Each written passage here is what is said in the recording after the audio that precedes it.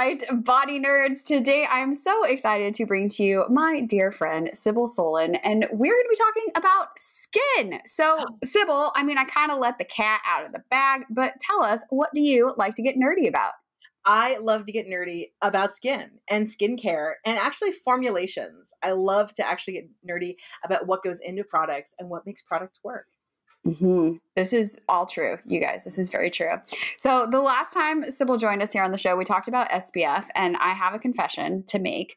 I got a sunburn 2 weeks ago, and I'm peeling from it. And you'd think that, like, I've never lived in a place that has sun, and I'm sorry, and I'm ashamed. Okay, I just need you to know that up front. The truth of that is that it happens usually once a year that we forget that the sun comes out, and then it's strong. Yeah.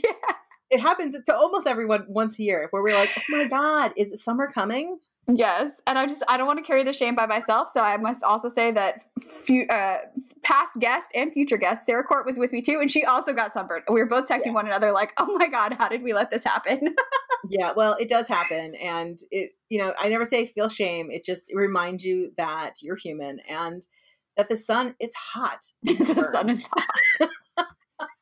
That's so true. So I wanted to chat with you today because I've been working with you to do this really awesome, like fascia facial, which is like the best way to describe it. And, just scrolling through Instagram, you can see there's 1,000,001 ways to change your face because, of course, society says, God forbid you look old. But there's a lot of ways to change your face that are like injecting things or blasting things or like making your face bleed and then putting the blood back on your face to help with that. So what I really love about putting strings in your face and hiking it up. Yeah, totally. Yeah, just pulling it tight as tight could be. So what I love most about this go with the flow recipe from you that I've been doing is like it takes no time at all. And also I'm not injecting or doing anything to my face. So could you just what the heck is going on with like face massage and like what's happening here? Yeah. So the glow with the flow method essentially is you are doing acupressure to your face. You are manipulating the fascia tissues. You're going deeper into the skin to the nervous system, and you are moving your lymphatic system. And you are doing that all at home, 5 minutes a day. That is what you're doing. And it's a pretty simple system. So what happens with your skin is there's been all this stuff done with the skin that if you touch your own skin and you massage it, and it really doesn't matter how you massage it, you will see changes in your skin. Plain and simple. You will see changes. So pretty much there's all this stuff on the market where it's just like, we'll suck it, we'll blast it, we'll manipulate it, we'll roller it, we'll whooshaw it, whatever.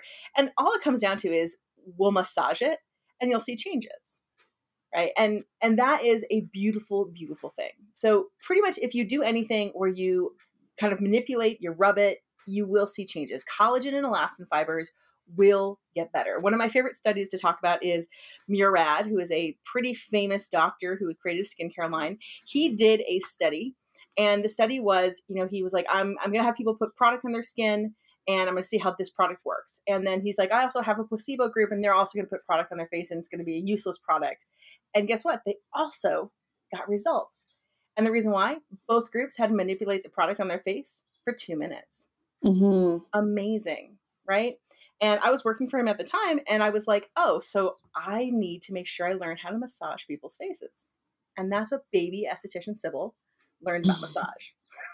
Right? Well, and I feel like or at least for myself, that I was raised to think like, don't touch your face because then it's going to like fall off and you're going to just like have all of these wrinkles. Oh no. I know. No, I mean, because some of the stuff too from you that I've learned and again, have seen on the internet, like people are like picking and pulling and like really stretching the skin.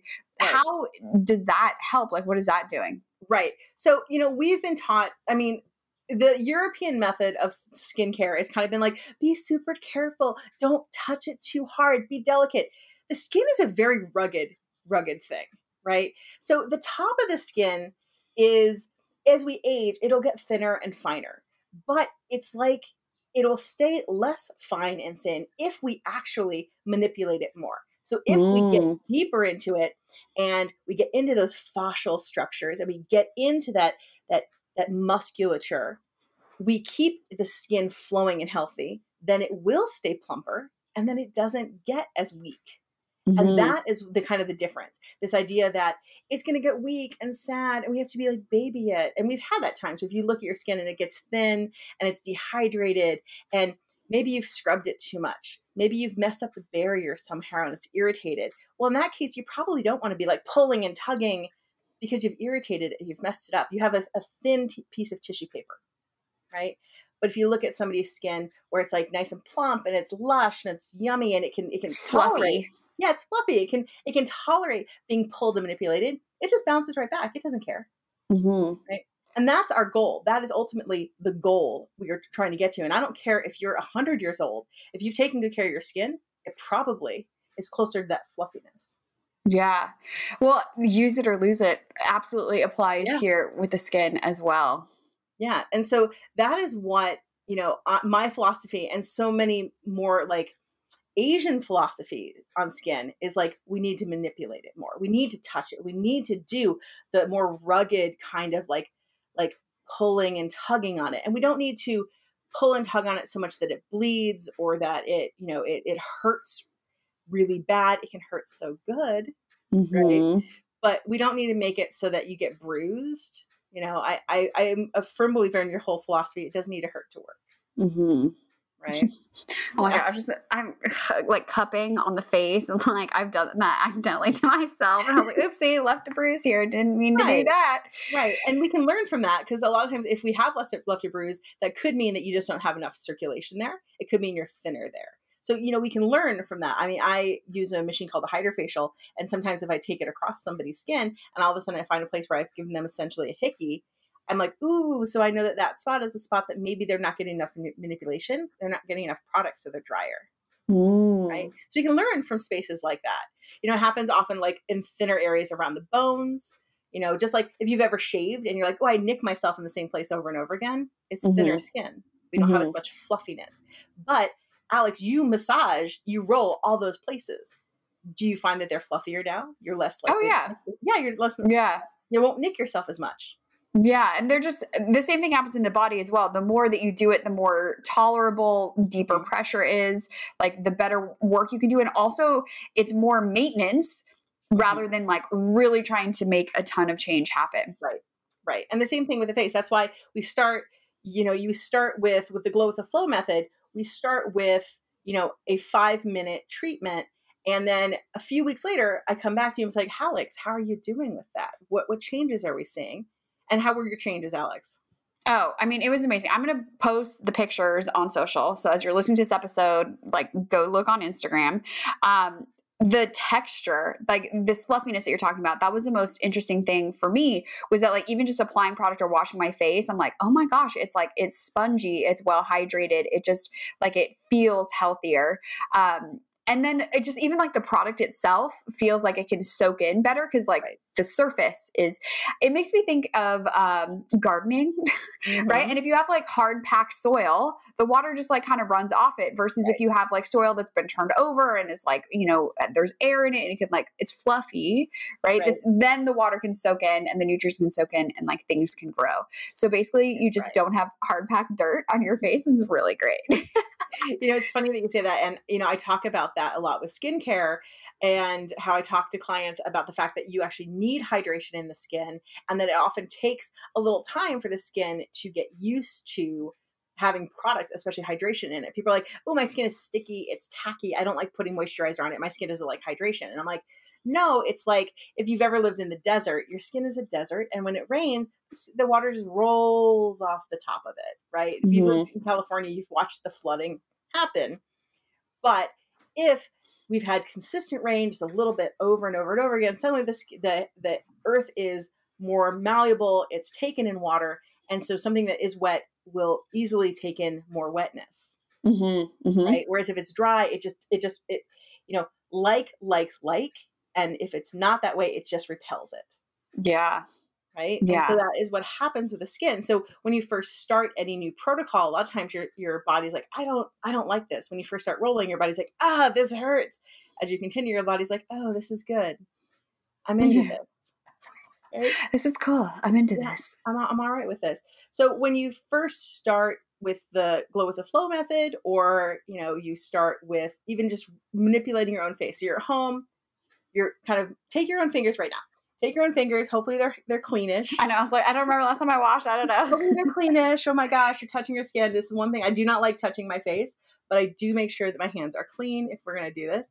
Go ahead and touch your face and just kind of walk around. Take your fingers and just kind of walk them around your face. And what you'll notice is that you have places that feel a little uncomfortable, places that you're like, oh, I want to stay there. That would feel better. That feels nice. Ooh, I like that area. Other places where you're like, I don't even have very much sensation there, right? Mm-hmm. And if you notice that there are places you don't have sensation, that's actually where you do need to work it more. It is often your forehead, around the eye area. Sometimes near the bridge of the nose.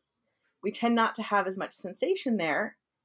And the reason why is because we just don't get enough movement in that area on our own, mm-hmm. right? And then if you touch around your jaw, so many of us clench our jaw. And you touch that area, you're like, ooh, maybe I feel zings. Maybe my ears start to pop.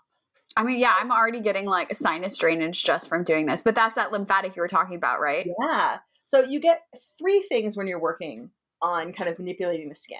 So the first is you're getting a kind of a deeper muscular movement, right? So you have this deeper muscle movement, which it allows that muscle to kind of like release the fluid that are in it, the toxins that are in it. And then you have that fascial structure, which and some people are like, I don't know what fascia is. And hopefully most of your listeners do. But the way I like to explain fascia is if you've ever seen a chicken breast, it is that thin coating on the outside of a chicken breast. Mm-hmm. You kind of like peel it away. Yeah, just kind of peel it away. It also is the stuff that's on the outside of an orange, that little like that fluffiness that's on the outside of an orange, right? That kind of stuff. It kind of sits on the outside of the skin, right? Big sweater.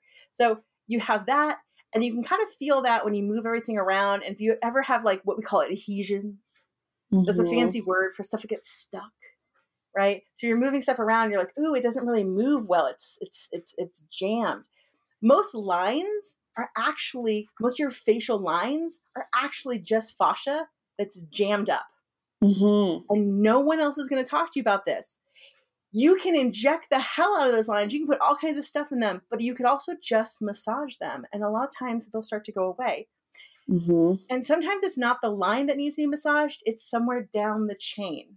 Oh my God. It's like what I've been talking about all along. I know, it's amazing. It's like if it's between your brows, often it's your neck or it's your mid-back. Mm-hmm.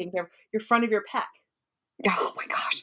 I mean, I feel like I hope I shared this before, but when you were doing one of the facial massage classes, I eagerly volunteered to be a demo model. So basically I got to go to Cybil's house at like 4 o'clock, 5 o'clock in the morning for like 2 weeks. It was great. But I had so much fascial tension in the front of my neck and chest that I hadn't even realized. I knew that I had some neck pain going on, and I had been really working at it from the back and around. And the way that changed my face, because we would always do like one half and then take the like halftime like before and after. It was like Two-Face from the cartoons, or literally like half of my face was melting and the other half. You would look like a stroke victim. It was intense. It was so intense. But working on the fascia through the front of my body, understanding what was going on, and then continuing that work on my own, like changed my neck pain, where it's now like, oh, I know exactly what's going to happen, what's going to trigger it, but now I have to do even more to get it to happen. It's like it's in the rear view mirror rather than something that I'm experiencing all the time. Right. And that is one of the things that if you are able to like be a body detective and work on yourself and be aware, and if you can work with a massage therapist or an esthetician who's working on these things and be aware of what's happening, you can then pinpoint it on yourself and then go home and continue to work on it. Because once a week, once a month, they're not going to stop it. You need to constantly be working on it. You need to retrain it, as Alex talks about all the time, which is why Glow with the Flow method, you do it daily. It's just a retraining. Yeah. Because even so, for someone who like, maybe they're like not ready to like go all in, even when you're washing your face, right? That walking your fingers around like you're talking about, are there other like massage things you can do while you're washing your face? So, I mean, I have a bunch of Instagram videos. So if you go to Your Skin Fitness Expert on my IG, I have a ton of videos where you can go to the highlight reel, and I wash my face every Tuesday. People can watch me. But generally circles are a good philosophy. Good circles and different pressures, good philosophy. Kind of find different pressures. So the deepest pressure, when you kind of hard, that is your muscle. The next kind of level up, that is going to be your fascia. And then if you go your lightest, super light, like you're just barely moving, that is your skin. Mm-hmm. So, and you can go different, and those different pressures will move different things. All right. And the super light will also kind of help move the lightest amount of lymphatic fluid. Mm-hmm. Right. But we forget that the lymphatic fluid actually gets bound up in that fascia, which is why sometimes we have to go like a little bit deeper, because it just gets all bound up in there. So we have to kind of like let it go. And also you get a lot of toxins. So I can look at somebody and know that they're kind of like if you ever looked at yourself and you're like, I'm looking very round today, right? That is because you probably have a lot of fluid. I hold a lot of fluid because I had a bunch of my lymph nodes taken out because I have no thyroid anymore. So I tend to get very, very round. I get a lot of fluid that I hold. And, when I do a lot of the lymphatic movements, it goes away. Mm-hmm. And a lot of it comes from the pec up the neck. And that is why we love gua sha, because doing that with your hand, it gets tiring. Mm. But when you do it with a gua sha tool, it's much easier and it goes much quicker. And gua sha, is it like a tool that is shaped just this way, or is it like all of the tools that are like flat with round edges? So gua sha tools, there is so many varietals of gua sha tools, and it's a matter of choice. For me, I personally like a gua sha tool that is made of ceramic, and I like ones that are kind of shaped by artisans that are shaped like our hands, that are a little more shaped towards our hands. So I keep ones that are made they're called mill face. And I like them because they're actually shaped in the shape of our hands. And if you're watching, you can actually see that they're shaped like our hands. But any tool that you use that has a flat edge is essentially a gua sha tool, right? Okay. Any tool. And you can even use the palm of your hand, the side of it. And you can technically consider that you're gua shaing yourself, right? It's just a technique. Yeah. Well, and this would also be great too if you're having, it's springtime, people have allergies, and you get like a lot of congestion through here, because that's all lymphatic fluid as well. So anything we can do to like keep stuff moving would be helpful, right? Absolutely. And so you had spoken earlier about cupping. So cupping is great because one of the things it does is it creates suction. And suction is something that we've used in the beauty industry for years, because it creates collagen and elastin fibers just by the nature of kind of like, pulling on the skin a little bit. And then the suction itself, it's a light movement. It's a light suction. And then it moves that lymphatic. So it's all about the direction in which you cup your face. And so you're always moving outwards and then down. Okay. And that is the goal. Always outwards and then down, because we're working towards the bottom of the neck and towards the armpit. Okay. All right.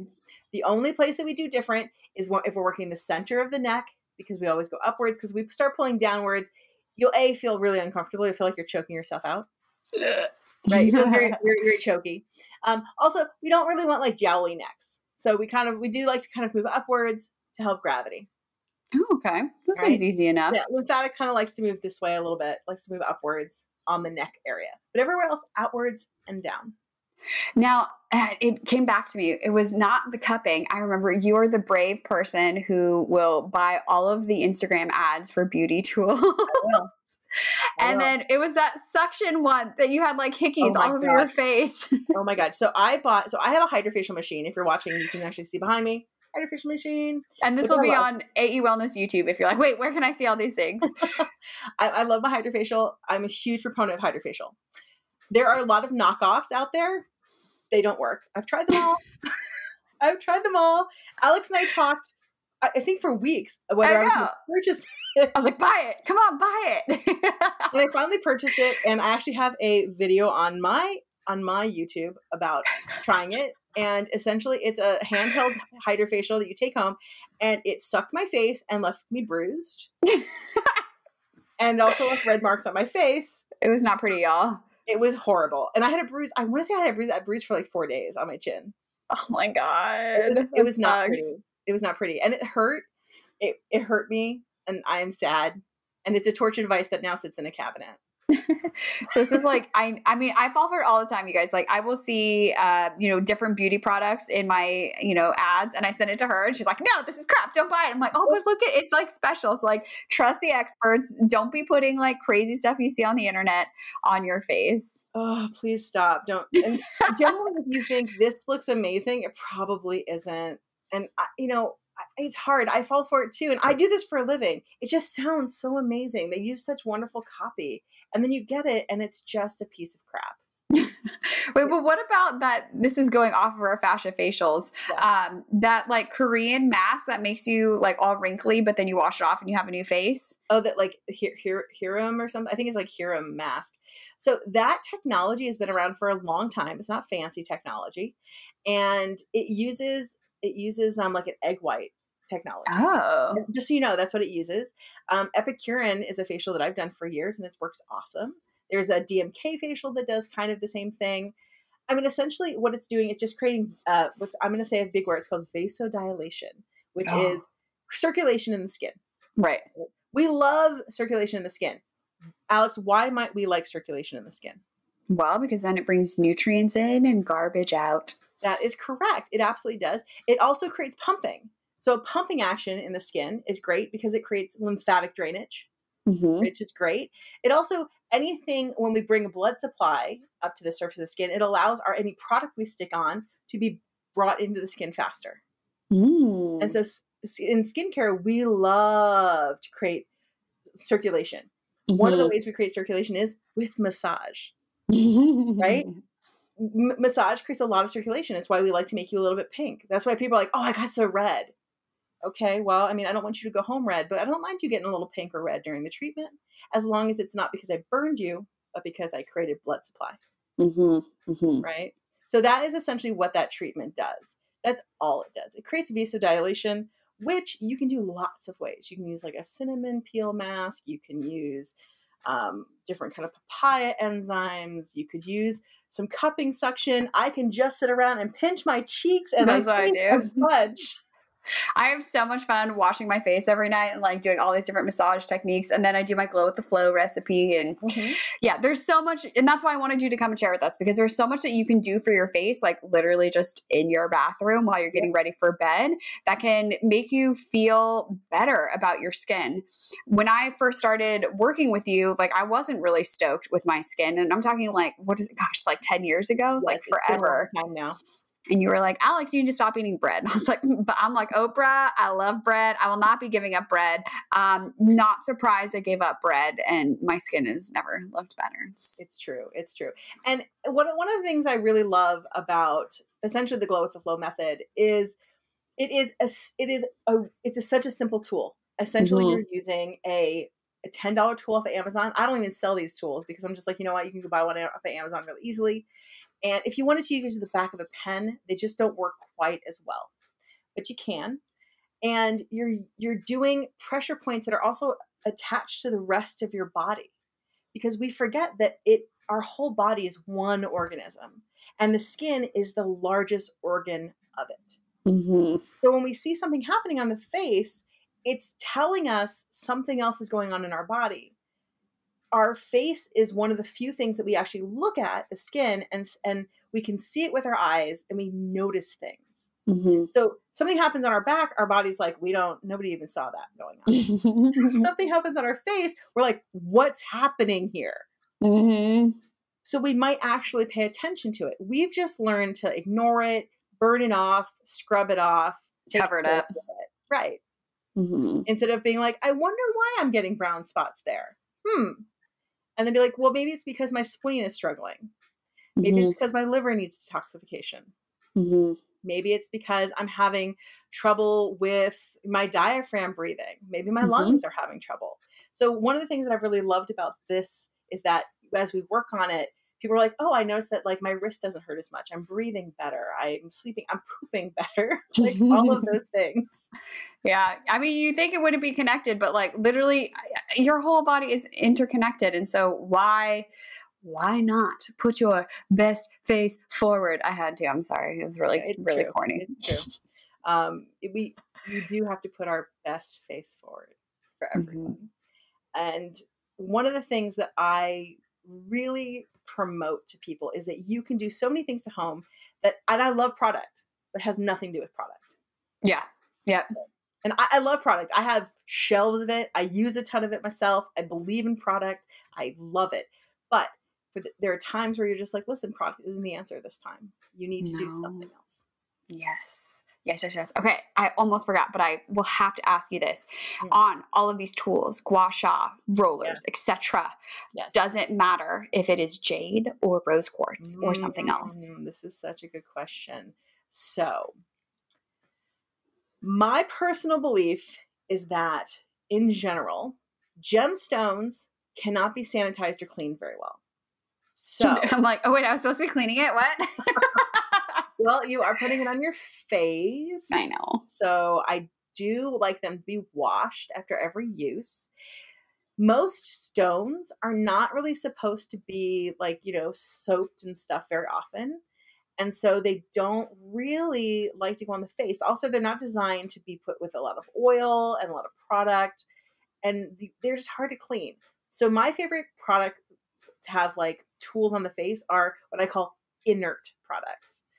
So we're looking for something that's like, metal, real, like a ceramic, a real stone that's just like a really boring stone. Like, something that's not pretty. Yeah. And also something that can't break on you really easily. So I've had 2 different people be like, I had this beautiful fluorite gua sha, and it snapped on me and then cut me. And I was like, nice, great times. Oh gosh. So I'm, in metal, a lot of people use metal gua shas. I like ones that also tend to be, that take on your temperature of your skin. So metal is okay. But also I find that you taste the metal. So I'm careful with my metal. Even the tool that I use for my Glow with the Flow method, which is an acupressure tool, I'm trying to find one that's not even metal for that because I taste the metal. So, if anybody knows out there, let Alex know and she'll tell me. Yes, we'll connect. So ceramic is my absolute favorite, and I've liked a few of the wood ones that have been out there that are covered. The front is, so they're wood based, but the front is covered in a silicone, and they move pretty well. So if you've been out there, you found the silicone ones, they move pretty well. So there'll be like a wood base, and then the tips are silicone.